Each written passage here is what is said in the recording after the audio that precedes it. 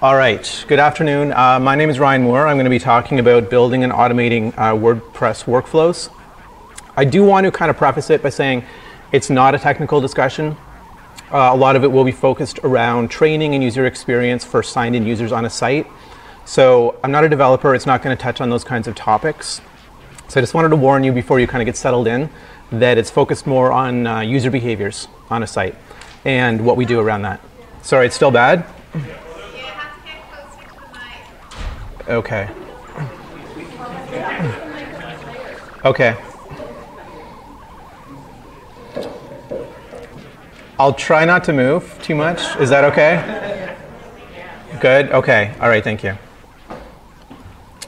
Okay, so just before I start, I wanted to thank the organizers, as well as the sponsors for the session. And in this session, what I want to talk about is a basic introduction to automation, especially around user behaviors again. So users doing something on a site and what happens as a result of that. So we'll talk a bit about the benefits of automation, why you would want to do it, especially if there's a cost and effort consideration involved. I'll talk through some of the tools that are available, especially the tool categories. We'll go through that, some of them that we use on our sites, some that we have built. How to solve common problems with automation. So we'll look at a couple of scenarios, what we do around it to make the user experience better or make things easier as an administrator, and how you can potentially find opportunities on your sites for automation. If you do have any questions as I'm going through as well, just feel free to interrupt me and ask questions. That's completely fine. So just again, I want to emphasize that the session is really for users that are building or managing sites with signed-in users. So that might include e-commerce sites, membership sites, e-learning sites, and that's really what we as a company do most. And I'll talk about that in a second. So it won't cover anything related to development, so no CLI, no crons, no code, anything like that. And it's not going to be as applicable to people without a signed-in user experience. So now that we've covered that, just briefly about me. So I'm Ryan Moore. I work at Uncanny Owl, which is a local WordPress agency. We specialize in e-learning solutions for WordPress. So we build a lot of plugins, and we also do a lot of custom development, as well as some instructional design work. So it's really focused on what we do. And if you have worked with a plugin called LearnDash, then you've probably heard of it or heard of us. And if you don't use LearnDash, then you probably haven't heard of us. All right. So in the context of this session, we're really looking at user behavior. So a user does something, make a purchase, register, submit a form, looking at those kind of behaviors, and then looking at what happens around them. So the user experience that happens. So we're also looking at replacing manual activities. Maybe there's a better way of doing things and what you can do around that.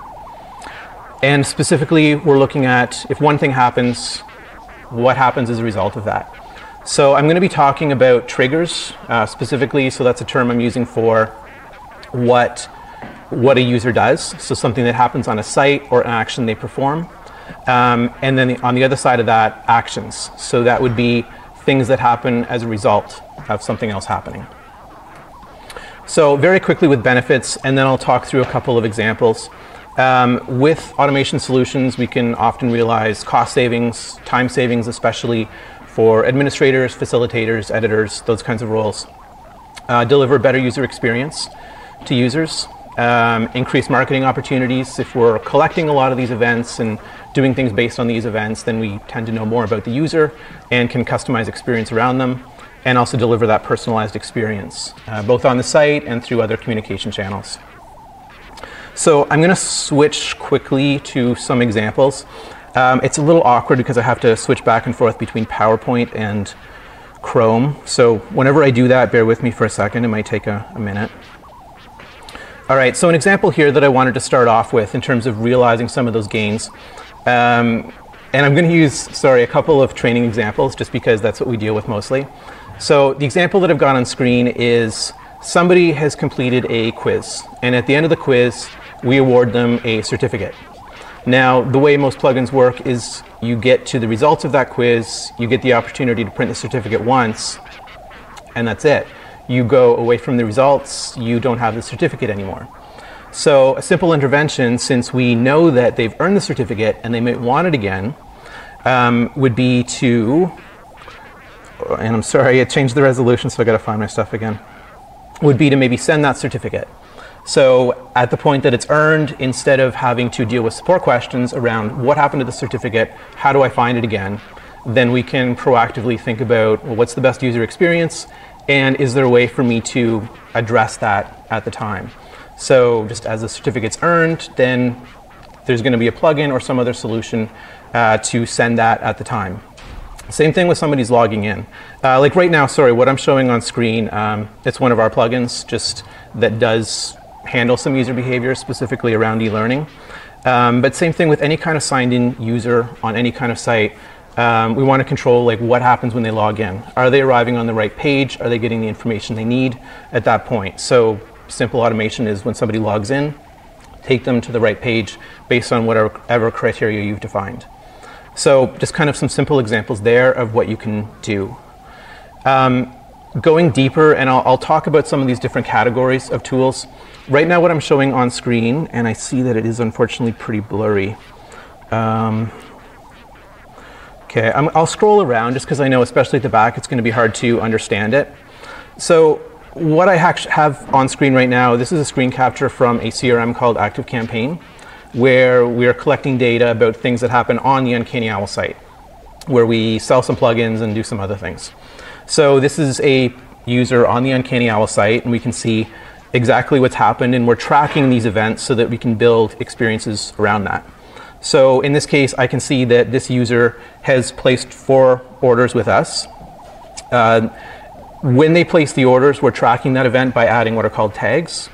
And then based on that, there are a number of things that we can do to kind of get those benefits that I talked about previously. So first, when we detect that they've made a purchase, we can make sure that they're getting the right information at the right time.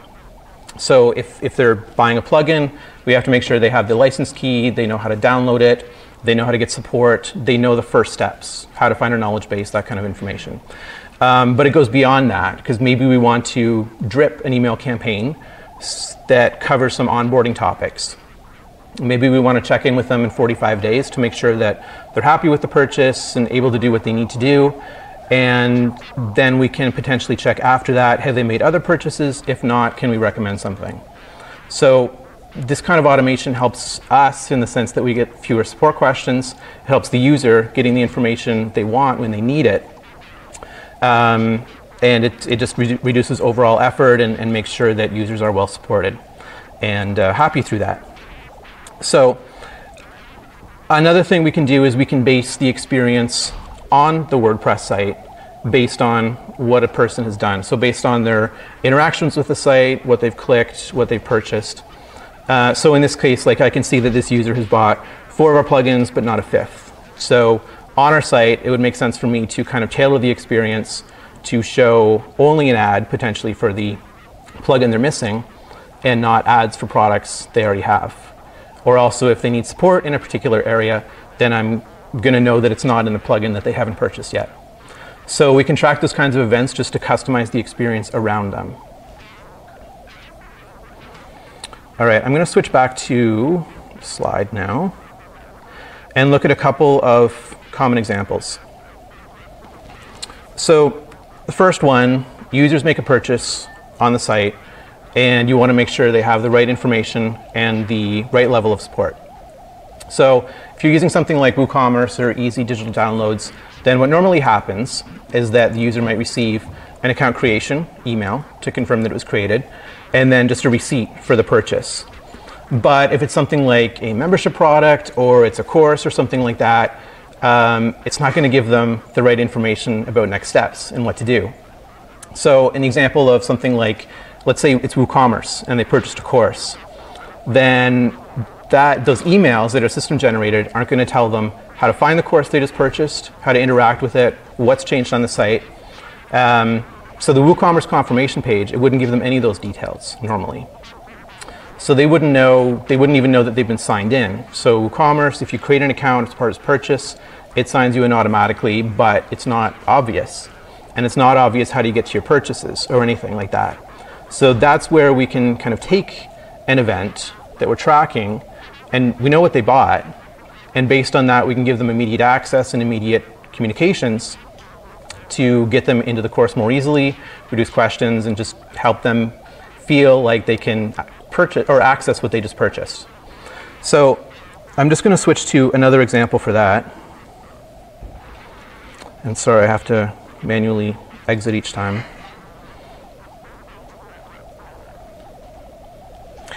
Oh, this is very, very hard to see now. I might not show too much of this one. So this was an active campaign workflow that is an example, a live example of when somebody does make a purchase, what do we do? So this, if I scroll down a lot, it would show kind of the drip campaigns and supporting them through the different emails and surveys and things like that. But I can't get too much into that one. It's just too hard to read at this size. So let's go on though to user completes an activity, and we want to give them the right steps and access to make sure they're supported. So I'm going to switch, I'll just stay in this view. I'm going to switch to, all right, good, I can see this one. What I'm showing on screen now is one of our plugins. It's called Uncanny Automator. And the recipe that I've created here is saying that somebody completes one course. So again, sorry, training example, but they've done this thing, we know they've done it, they're going to want to know what to do next. Normal behavior with LMS plugins is that somebody completes something, it takes them from the last lesson to the course page, but it looks the same. They don't know what to do next, they landed somewhere that they started with. What do you do?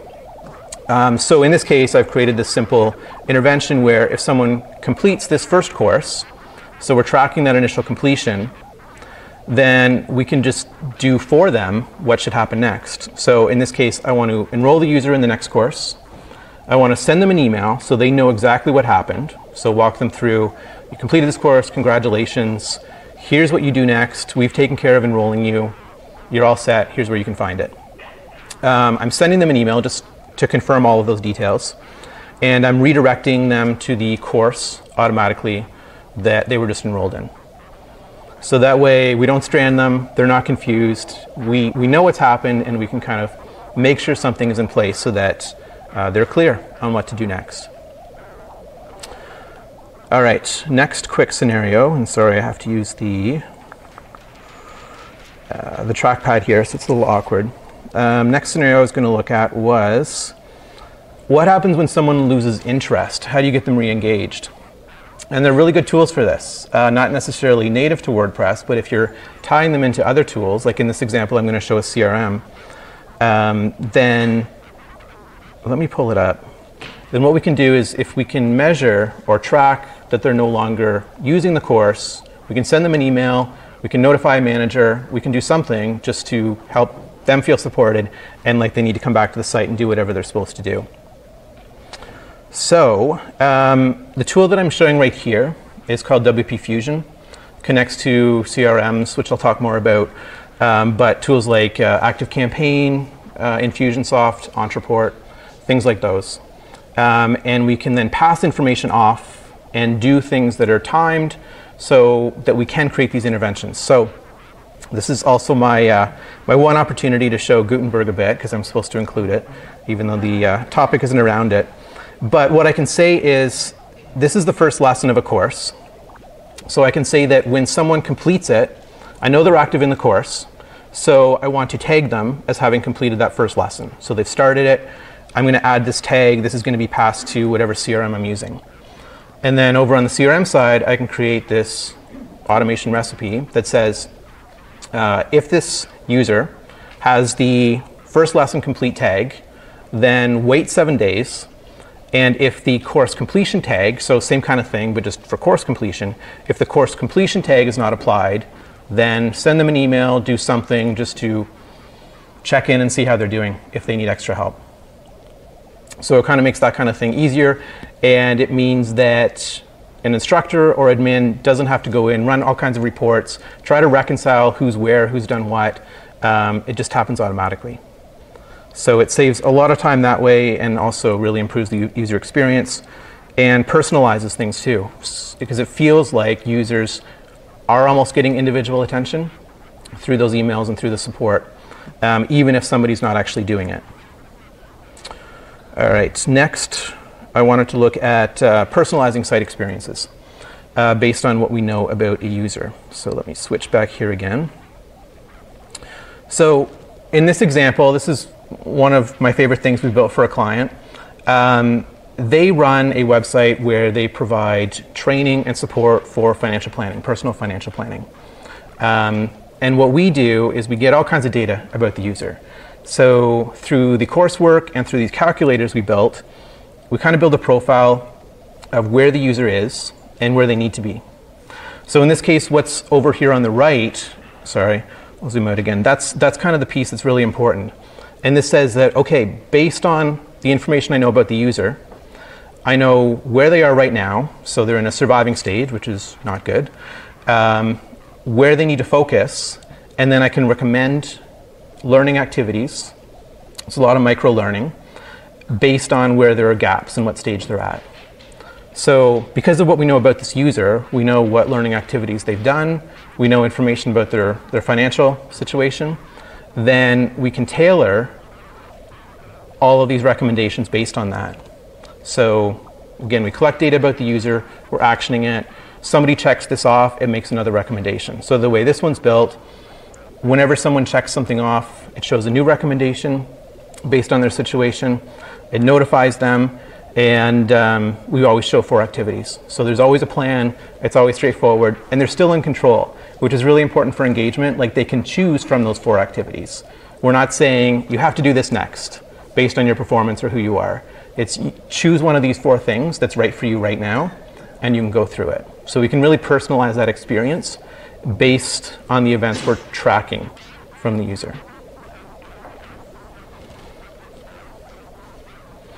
Okay, what I want to talk about next then are some of the categories of tools or options that you can use for automation. First one that shouldn't be ignored are manual activities. So you don't need to automate everything. There are a lot of good reasons for keeping things manual. If something is performed extremely infrequently, maybe there's not a lot of value in it, or it's easy to do, or maybe it's like a high value purchase. It happens once or twice a month. You want a personal experience. So it's still worth weighing that as an option as well. Next category would be dedicated integration plugins. So these are pretty common. I'm going to pull up a list of them. So I'm going to show you an example with a plugin called GamiPress, which is a gamification plugin. And what it does, like the vendors of this then create a lot of tools that connect other plugins with GamiPress. So there are a lot here, including one of ours. And the challenge with one of these, or with the integration plugins, I mean, the benefit is they're probably in some cases included with the plugin. If you purchase it, it's going to include some integrations. It probably does one thing very well, but at the same time, there are limitations, like it only does that one thing. That's strictly it. It's supposed to do one thing, and that's all it does. Another consideration is that you need a plugin for every integration. So it's something we do use commonly. Like, there are some simple integrations that we would use on sites. Like, if we're building something with LearnDash, we need to make it available for sale in e-commerce or in WooCommerce, so that someone makes a purchase, we enroll them in a course. It's just easiest to use the integration plugins that are offered by vendors. So that's what we might do there. And sorry, I keep clicking the wrong thing. Are there any questions, though, about anything I've covered so far? Yeah? Hey, you mentioned that you can customize the user experience by not showing them products that you've already purchased. Yeah. Can you explain that a little bit? Like, how would you go about doing that? Yeah. So common plugins for things like that would be WP Fusion, Memberium, ActiveMember 360. They all have shortcodes included. That would be something like, if user doesn't have tag, show this. So it makes it really easy to do that. I'm guessing that's technically integrated with WooCommerce. No. I mean, it can be. Basically, it's going to be integrated with the CRM. The CRM is what's going to collect the tags and tie everything together. So WooCommerce is going to tag it, but then something else might read that tag and then show the conditional content. Okay. All right, next category, I was going to pull this one up. Custom development. So there are a lot of situations where custom development might make sense if you're trying to build workflows. That would be in situations where maybe it's really unique. You want to do something that it doesn't make sense for other companies to do. We see a lot of those. Two examples would be things that might seem straightforward, would be like user makes a purchase in WooCommerce, add that user on purchase to a BuddyPress group. There's not a plugin that does that. Or something like user submits a Gravity form based on their entry, add them to a LearnDash group, conditionally based on the selection. So there aren't plugins for those kinds of problems. So that's a situation where custom development might make sense. Okay, so we talked about some of the plugins available. The next category is CRM integration. So that's where we can do a lot of this work off-site. It's especially valuable for anything that's time-driven or time-bound. It's difficult to drive a lot of behaviors around WordPress crons. They can be more unreliable and difficult to trace. So for anything time-based, we do tend to use CRMs for those kinds of solutions, where we can create something so that send an email or add a tag after a certain amount of time. Anything time-based is very useful there. So I'm going to, again, I don't know if you'll be able to read it, but I'm going to show you one example there, if I can get to it. And I can't hide this. This is tricky. So anyway, what I was going to show was an automation where somebody buys one of our products, but they started off by buying the kind of base plugin. Now, when they buy the higher end license, I don't want to send them the same instructions because they have to understand how to upgrade. So instead of having a generic email, then what's happening here is I'm looking at, okay, what did they purchase? And have they previously purchased the base plugin? And if they have, then we send them different instructions that apply specifically to the upgrade because that's what they need. So it's kind of a different process, but it makes sure that people get what they need based on that event. So yeah, this is an active campaign again, and what we're using to send the tags or set the tags is WP Fusion. All right. Does anyone here use Zapier or IFTTT right now? Okay. Excellent. So yes, a lot of what we do can benefit from solutions like Zapier and IFTTT. They're also based on recipes, so if something happens on the WordPress site, then they can connect with over 1,000 other apps. So maybe a user makes a purchase and they purchased a particular product. You want a report of that information, but you don't want to generate CSV files in WordPress. Then you could use Zapier to have the trigger on the WordPress side being purchase of a particular product, and it can send data about that purchase over to Zapier, which can in turn connect to like Google Sheets, and then add that information to a spreadsheet, all automatically, so that you don't have to run the reports, it'll just do it automatically.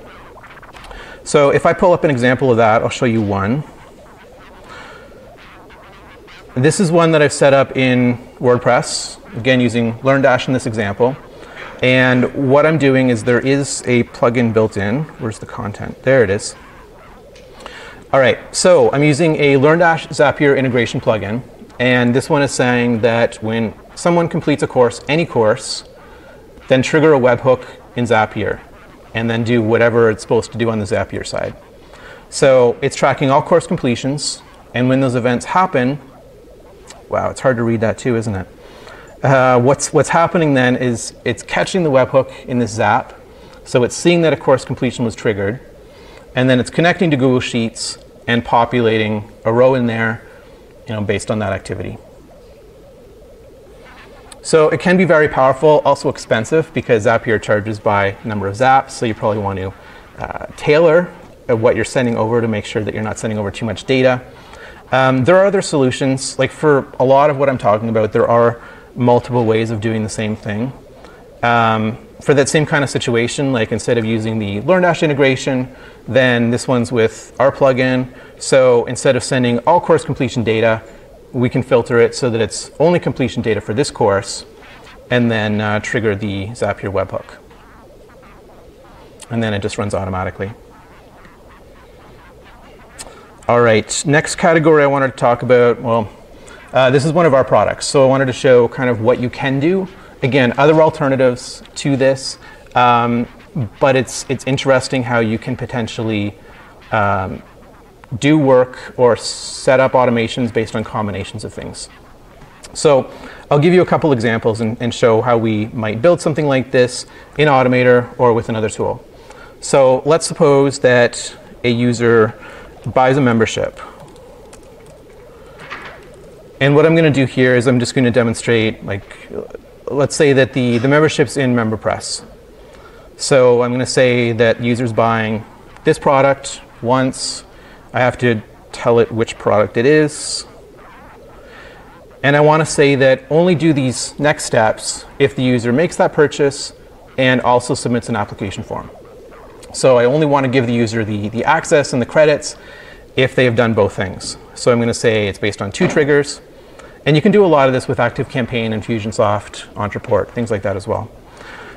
So I've made the purchase for the product. I also want to submit a form. So I'm just going to say it is this application form.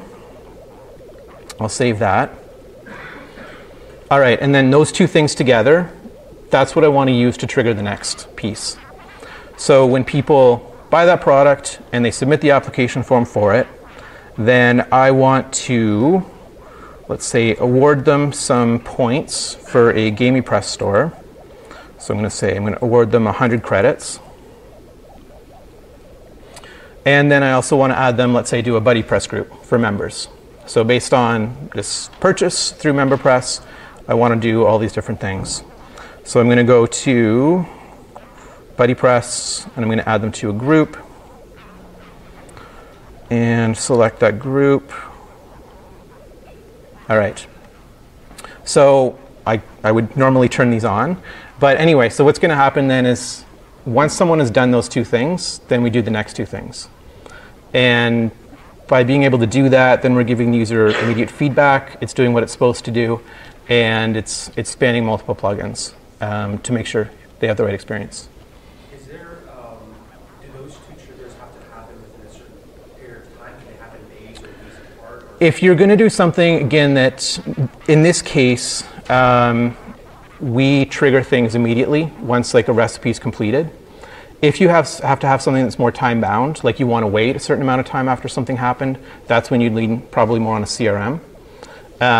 This one, like as soon as they make that purchase, then we add that purchase event to a log, and then it doesn't fire the rest of the recipe until we detect that they've also submitted the form. So anyway, lots of different solutions, and for something like that where there's time involved, CRMs are a very good choice. I'm just going to create a second one that's a little more training based so you can understand kind of how we can improve the user experience with these kinds of tools. So in this case, I'm going to give an example where a student's struggling in a course. And based on their performance, we can track that, and we can understand that they're struggling, and we can make sure interventions are in place. So if you weren't using a tool like this, it would be really hard. You'd have to run several quiz reports. You'd have to reconcile who the users are, and you'd have to reach out manually, which takes a lot of time. So in this example, I'm going to say, okay, I'm going to call it remedial student. And I'm going to say that I want to trigger this when a user goes through a course and they fail, oops, I named them the same thing. They fail the pre-test, and I want to say they also fail the post-test. So we've established that they are struggling. Oops, I clicked 2. So we understand they're struggling because performance hasn't improved from the first quiz to the second quiz, going through all the learning content. So in this case, what I want to do is I want to make sure the user is supported. So I'm going to first enroll them in a remedial course. I skipped it. No. Sorry, it's hard clicking on the trackpad. So let me just, oh yeah, here we go. All right, we're going to enroll the user in the remedial course. That's going to happen automatically. We are going to, let's say, notify the user. So I'm going to send the user an email and just say, so I'm going to add a body here. Something like that, and I'm going to say, I'm going to personalize it so hi, and then I'm going to just add a variable. Let's say I'm going to take their first name, hi first name, we have something like that, so that we send them an email, they receive it, and understand what's happening. So I'd go into more detail, but just because I don't want to type a lot out, I will stop there. So let's say we're going to do those two things. We are also going to tag them in Infusionsoft. So let's add a tag, and we're going to say that this user is remedial. There we go. And next thing I want to do is I want them to start over for this course. They have to retake it if they failed it. So I'm going to say that we want to reset progress for that current course. And then once all this happened, then I want to also redirect them after the conditions are satisfied right to the course page. So whatever it is. And just by putting all those things together, then when people are struggling, they don't have to wait for an instructor to reach out or someone to realize that they're having trouble. They don't have to send the email. We're giving them exactly what they need at that time. So they have a solution to kind of bridge that knowledge gap. And we're letting them know what happened. Any questions about any of the tools that I've talked about so far or approach? Yeah? Does it work like a survey? Can you branch it out to another track or skip lines and say, if you do this, I can go down course? It's possible. So with this tool specifically, it is possible to kind of daisy chain recipes based on, it's not possible to have an if-else situation, but if one action has been performed, then a next recipe can run against that. For something like that, it's probably better to use a CRM where you can use advanced modeling, like if they add this tag but not this tag, then do this, and have the different branches. Okay. So I will switch back.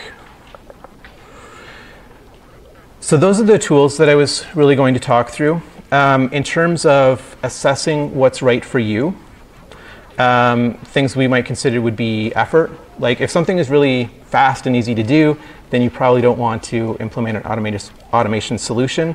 And again, the choice of solution depends on kind of what you're trying to satisfy. How often you're running it. Another consideration, budget. So if you're just doing something really simple, like you want to send users an email when they make a WooCommerce purchase, it's probably not worth paying for WP Fusion and Infusionsoft just for that particular automation. So it depends on what you want to accomplish, and that's how you would kind of assess what's the right fit. Also with any kind of custom development, if the tools aren't giving you what you need, is it worth trying to find a workaround with them and work within their limitations, or is it better to spend the money on development and then have that delay things further? We take a look at user experience benefits. If you stay with something manual, or if something doesn't work the way it needs to or should automatically, what is the impact to users of delays? Like if someone is sending an email manually, you probably don't want that situation if they made a purchase and it includes the getting started instructions. You don't want to wait on something like that.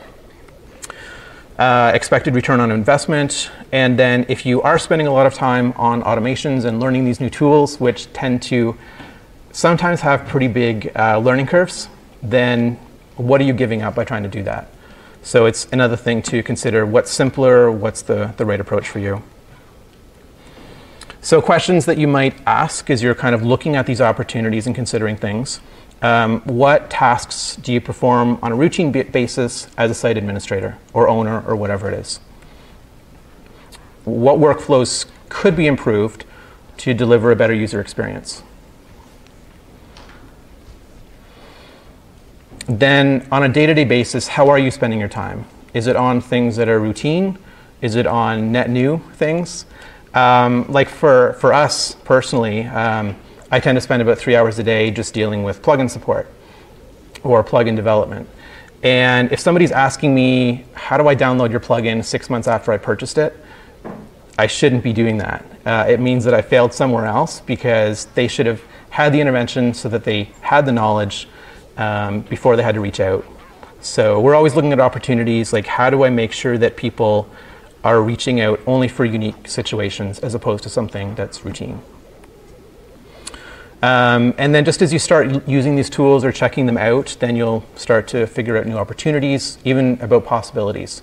So what you can do with some of these tools might give you some ideas about how to improve your site and user experience and save time.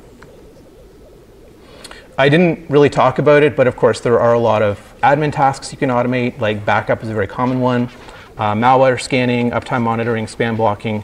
There are plugins that just run automatically that kind of take care of those jobs, but this session was really focused on the user experience. All right, does anyone have questions now about that? Yeah?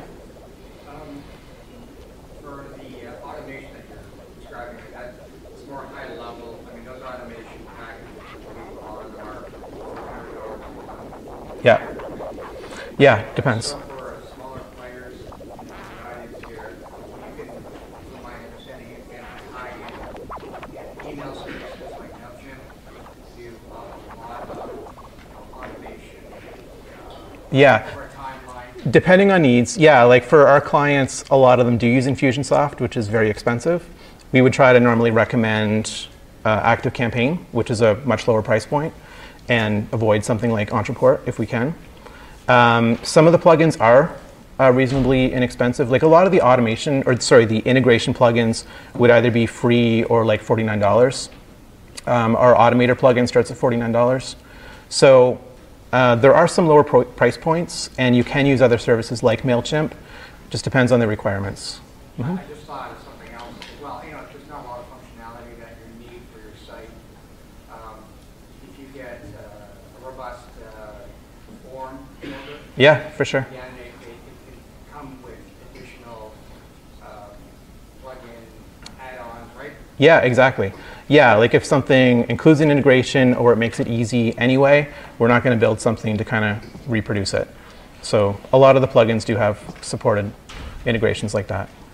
Mm-hmm. Okay. With the example where you're showing when you download results for like PDF, how do you capture the event so that people want to see, like if people want to start my journey or like flow from that point? Is there the development part? No, nothing I showed has any kind of development part. So anything CRM based, it would be a plugin like WP Fusion or Memberium capturing that event and then passing the data over to the CRM. For integration plugins, they're usually not tracking data. They're looking at the event as it happens, not logging anything and just doing it. Plugins like ours do keep that record, so it's that kind of plugin that's adding the events to a log that way. But no development in anything that I showed. Mm-hmm. You mentioned CRM a bunch of times. Which ones are you using right now? Just because of supporting the client base, we do. It's primarily Infusionsoft, I would say first, but huge learning curve and for us hard to work with in a lot of situations. ActiveCampaign second, Entreport third, and then the rest we see a bit of Drip, a bit of MailChimp, some other things. So if you've got 4 or 5 different things working together, do you ever run into compatibility when they upgrade? Yes. It happens. We try to avoid it. So, I mean, on the development side, best practice there would be to try to hook into filters and functions that the developers of those applications have made available, as opposed to trying to do something, directly in the, well, maybe watching the database or something instead, something that they wouldn't expect as much. Like for us. Yes, it's always a risk. Any kind of update's a risk. Yeah.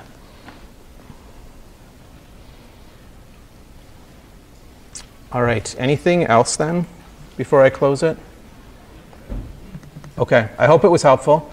Thanks for coming to the session today. And if you want to check us out, oh, thank you.